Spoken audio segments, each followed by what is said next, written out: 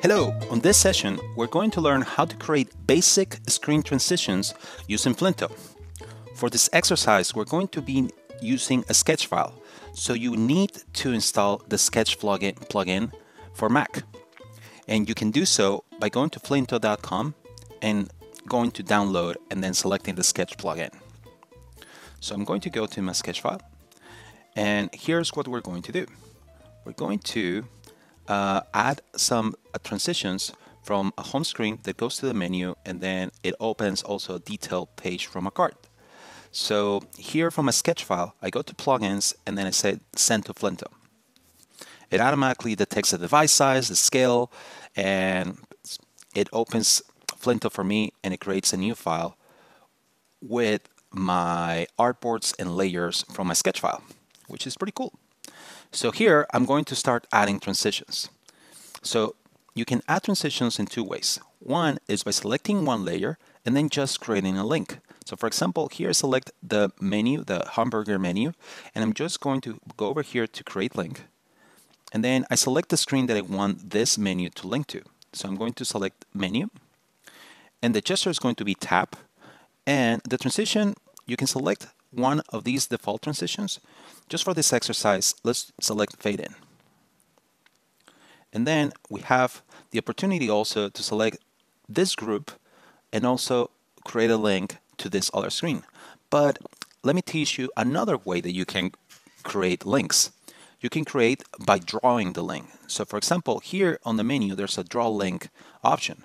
I'm going to draw this, and I can connect it to a different screen. So I'm going to connect it to this one. I keep the gesture as tap, and I'm going to select the transition to push left. Now that I added all the links, I'm able to preview my prototype. So over here on the menu that says preview, I tap on it, and I can start testing. So I tap here, and the menu appears. I'm going to go back here, and then I tap here, and then this screen pushes from the right.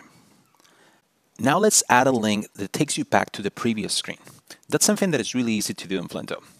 So for example, here on this screen, I want this X to close the modal or the screen.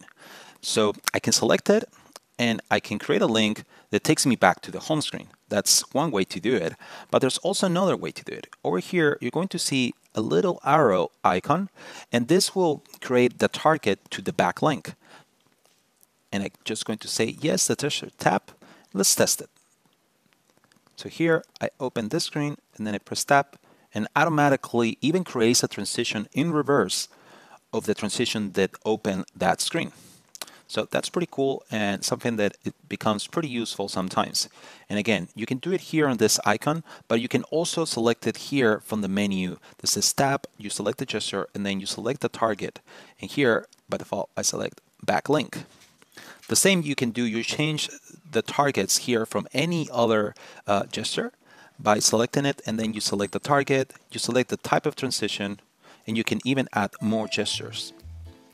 That's it. Those are the basics on how to create basic screen transitions using Flinto. I hope this is helpful to you, and stay tuned because on the next one, we're going to learn to create more advanced transitions.